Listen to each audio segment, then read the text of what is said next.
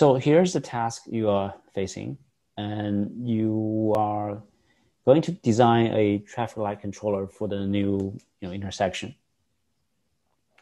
So the picture on the right is the traffic light you will eventually put up. Of course, it's a cyber physical system because it has those lights, and you can have these LED lights. You can even have a timer that display on the side of the traffic light. It's very basic in terms of the control. You have 3 different colors: green, yellow, red, and you have a countdown timer, which can be used to tell the drivers that how many seconds left on this light. So the sequence will be going from green to yellow to red and back to green, yellow, and red again, like this looping pattern. And there's 1 minute countdown on green and red, which I think is very generous. And then for the yellow, it's short. And so the countdown timer is 5 seconds. And that's mainly for warning. And if the intersection is busy, then of course we will alternate this lights through this pattern, green, yellow, red, and continues doing that. If, for example, at evening, midnight, there's no traffic, in that case, we will stop the rotation of these colors after 10 minutes if there's no traffic detected. When you stop rotation, what you have to do, of course, is you're going to be setting red on all the directions. So you don't, or I think you can go either way. You can set red on one direction and then green on the other direction. But you can't set green on all the 4 directions. That's trouble. If you stop the rotation for a while and there's a car waiting at line, you need to then start rotation pattern again. Okay, so that's the basic requirement. The last one is the fail-safe control.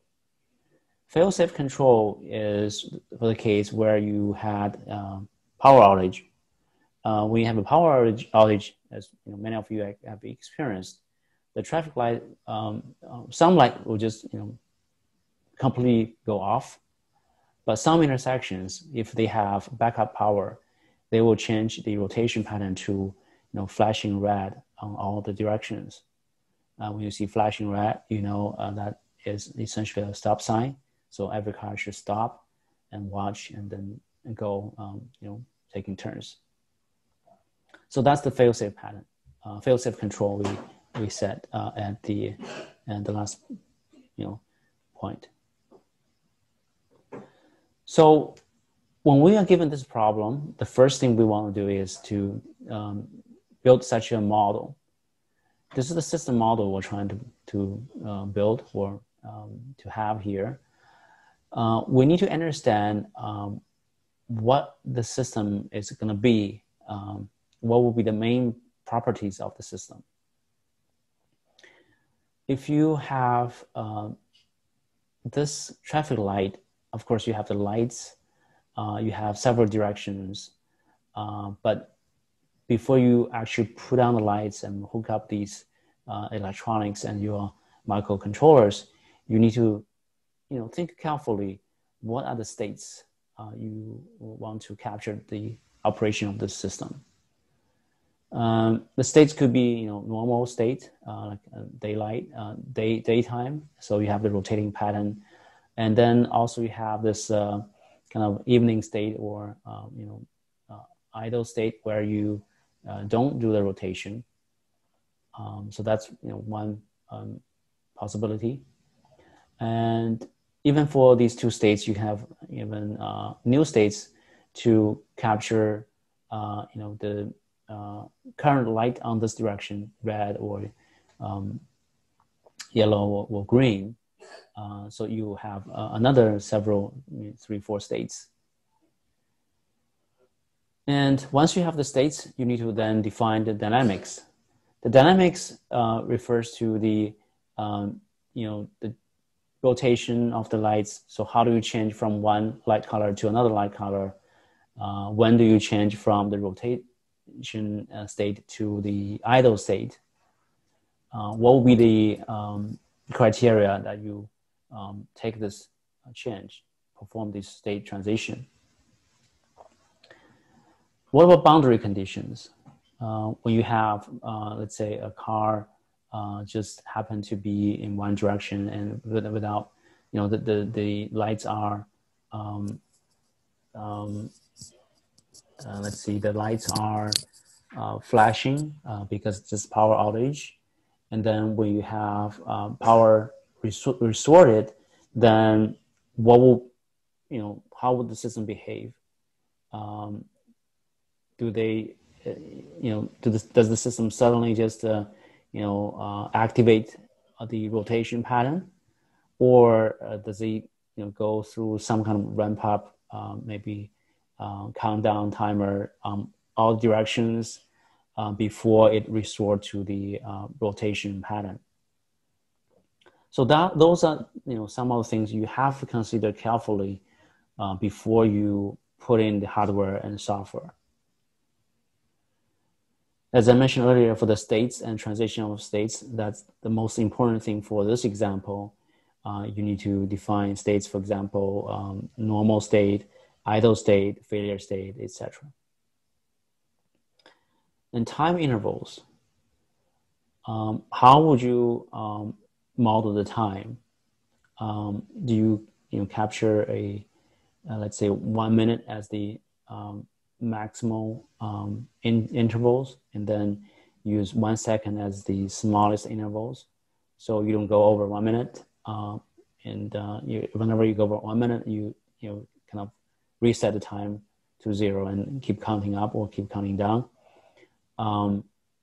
Also, for fail-safe control, what will be the steps that you perform that, and do you do any checking to verify these fail-safe is indeed in place? So those are the things that you really have to consider carefully when you design such a system model.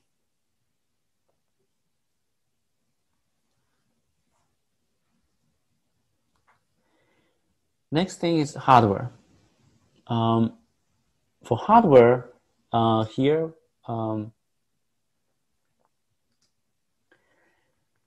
we're talking about several things. Microprocessors, for inputs, we have different sensors. We could have an ultrasound sensor to basically detect the cars. And we can have keypads and switches for emergency controls. For output, in this example, in this application, the outputs are simple. Those are the LED lights. Then for power management, you need to consider whether you want to do some sort of AC to DC conversion, which often we do. And if there's a high power component you need to control, you need to use relays. For fail-safe, you need to invest in an uninterrupted power supply, UPS, to make sure the fail-safe operation can be implemented.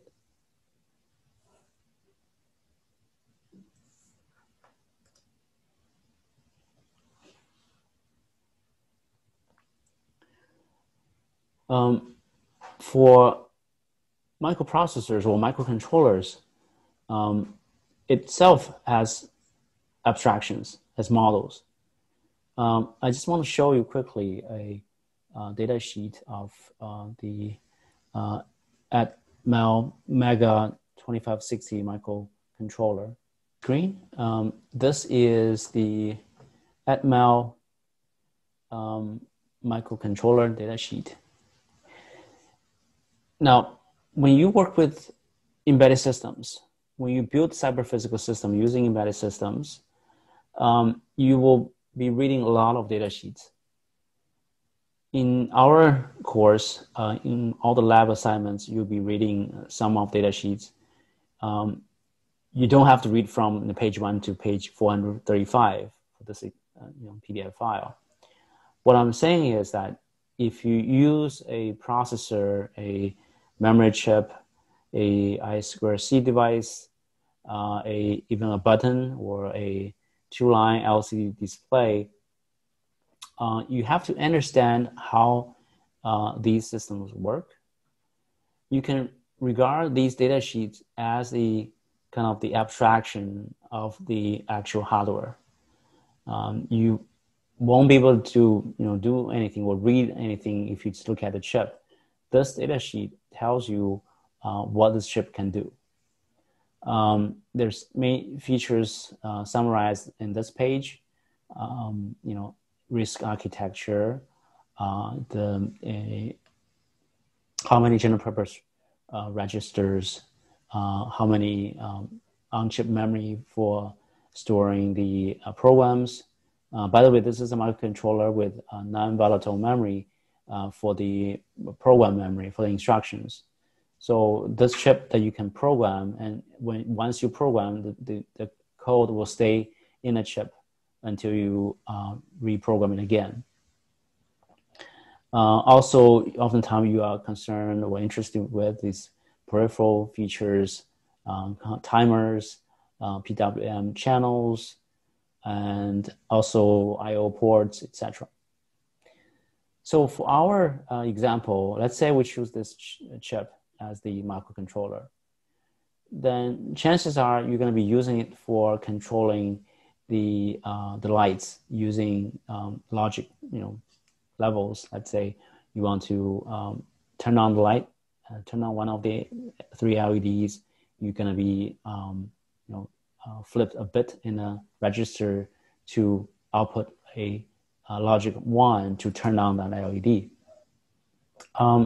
So if you do that, then of course you need to understand the I/O of it. So you can go into this data sheet, then find out there's a chapter about I/O ports. You can think about, okay, this is the model, the abstraction of this I/O port of this chip. Then you will find, oh, it has an equivalent schematic. This schematic captures what is built into the chip from you flipping a bit in the register to actually output on the pins. So this circuitry illustrated here reflects the electronics principle, how this I/O pin is going to be operated. If you look into further, there are even more schematics, detailed register, bit or names. I just want to go quickly. For example, for this pin, if you want to use, let's say, pin 1, it has a corresponding DD1N or XN bit in this register selects the direction of this pin. Now, when you select the direction of this pin, we're talking about digital output, so it's going to be either input or output.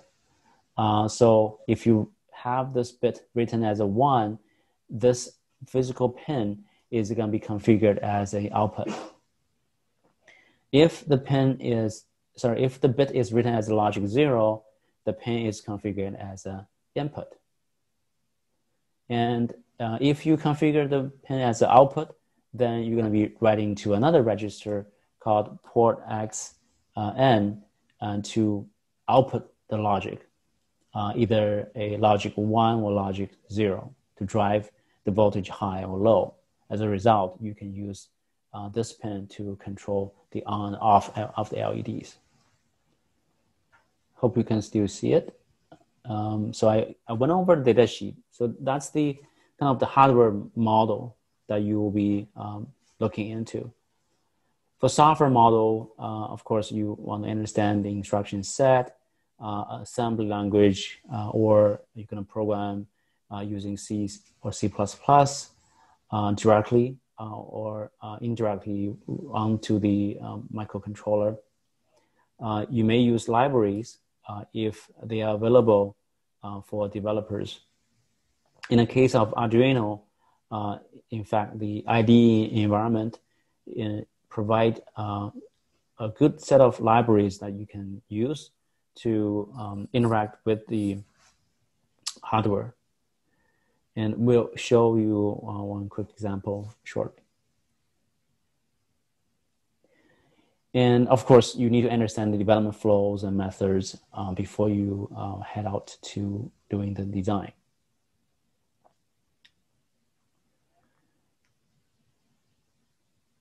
Okay, so the next thing I want to talk about is the Arduino development flow. I tried to show you last time, but the example wasn't demoed properly, so I want to do that again after I talk about, I want to first give you a quick introduction of Arduino.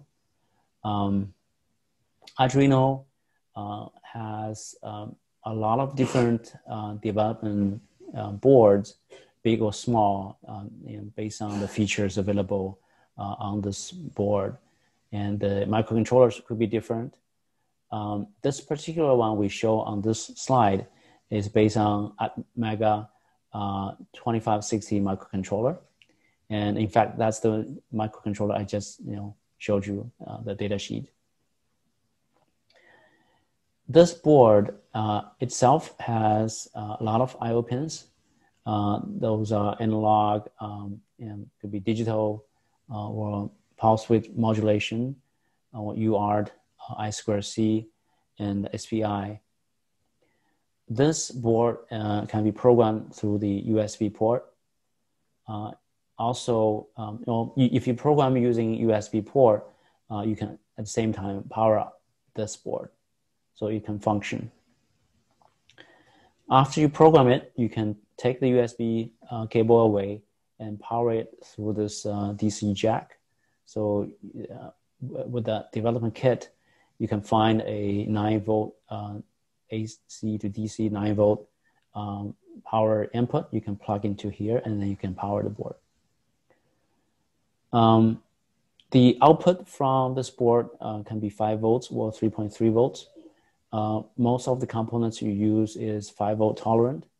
You can use 3.3 volt if you are working with some some components that cannot exceed this 3.3 volt level. It's programmed using Arduino IDE, which supports C and C++.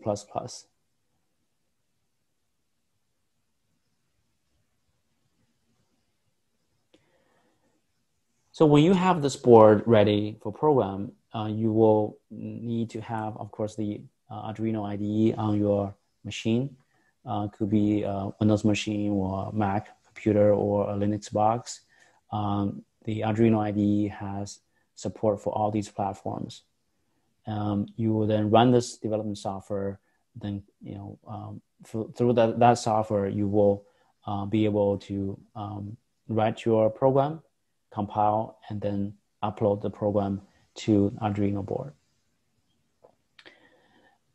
There are some built-in LEDs. This one is called the L LED, which can be used conveniently for testing purpose.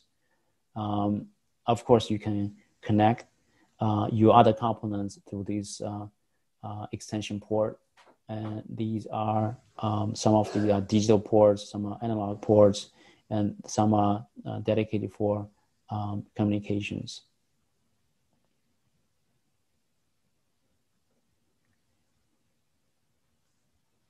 Once you open up this IDE, you will find that it consists of many interesting and useful examples.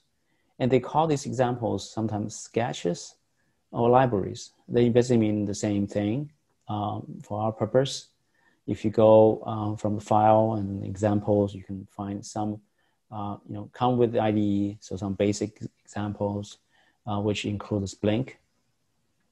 There are examples about buttons, digital inputs and outputs, analog inputs, outputs, sensors and displays, even USBs.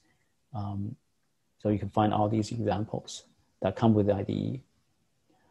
You can also install other libraries that supports certain new hardware parts. You can find these libraries oftentimes from the vendors of those hardware parts.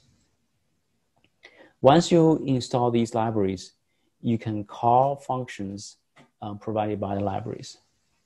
So if I have let's say I start with a Blink sketch or Blink example, and then because I can install another, let's say, step motor library, I can use this example, or if you choose, you can rename it to include that new step motor object, if that's a C++ style library. And then you can basically, quickly use the functionality of the step motor. So this Arduino IDE helps organize the sketches and the loading of the libraries.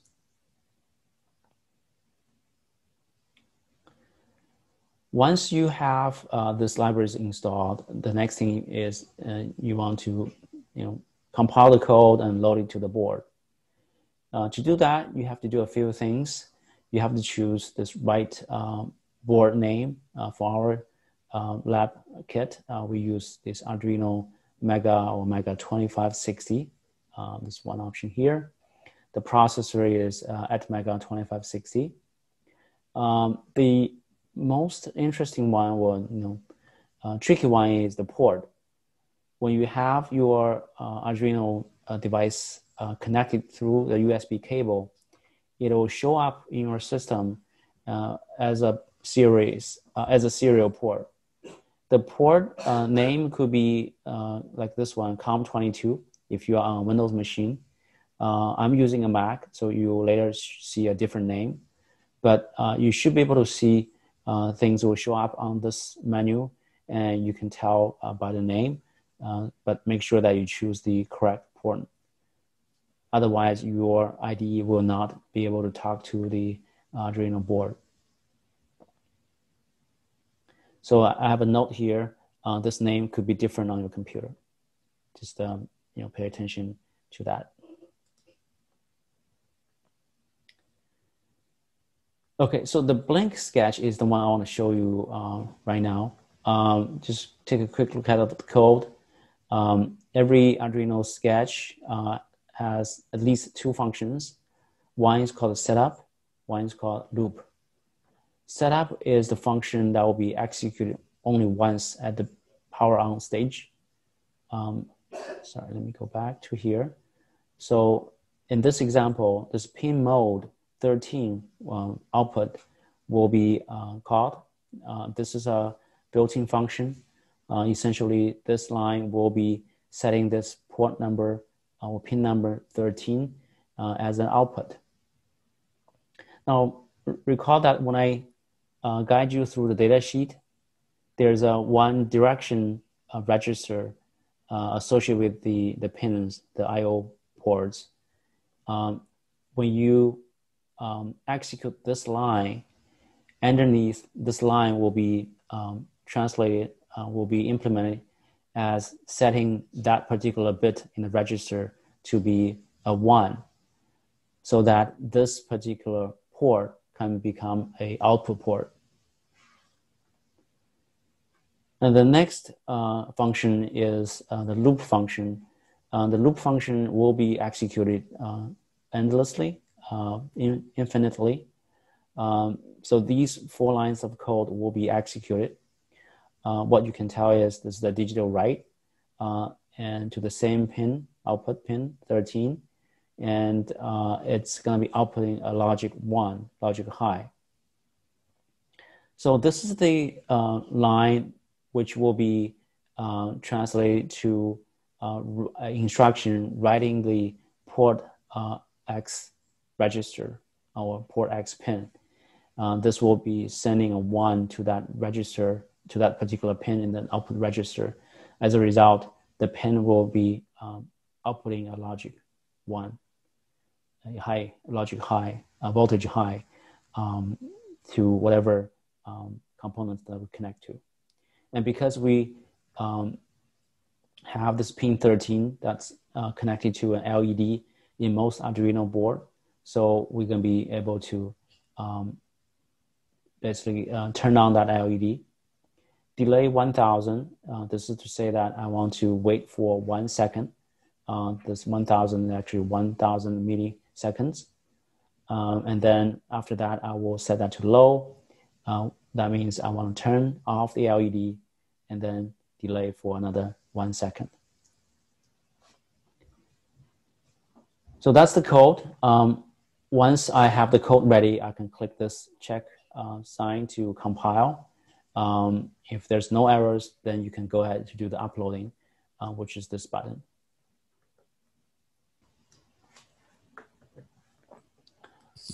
Okay, so let me try to change this to a larger font. That works. Hope that you can see better.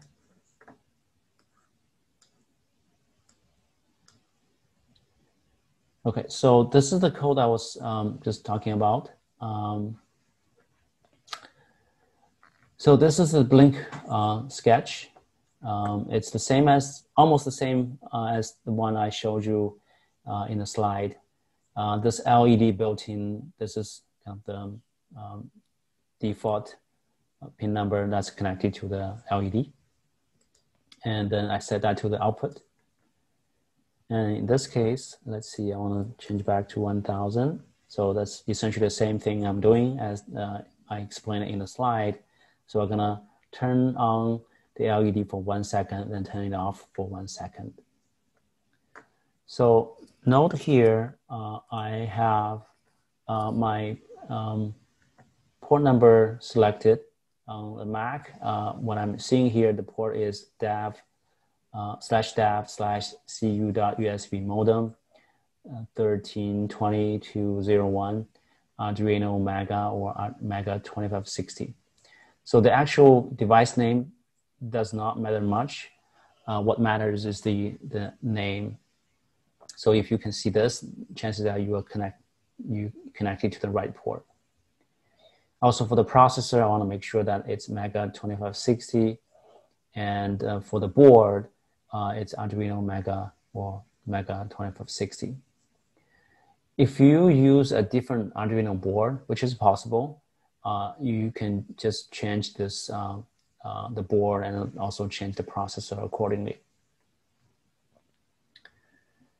Okay, so I have this program. I verified.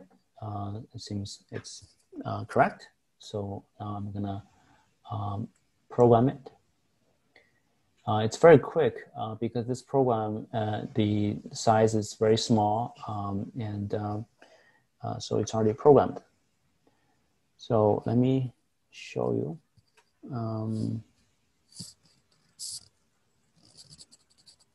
Try to make it visible. Hopefully you can see that flashing LED close to the top here. Okay, I think I'm blocking it. Actually here. Right. So you can see it's about 1 second on and 1 second off. Okay, so I'm gonna change this delay. Just maybe make it 3 seconds. And 3 seconds. So it's just a minor change. I changed the delay between on and off. And of course it should compile okay. And I'm gonna upload again. When we say upload, we actually load the binary into this 8 Mega 2560 chip. So it's done uploading. So this time we should see it's off for 3 seconds and on for 3 seconds, and off 3 seconds, then on for 3 seconds.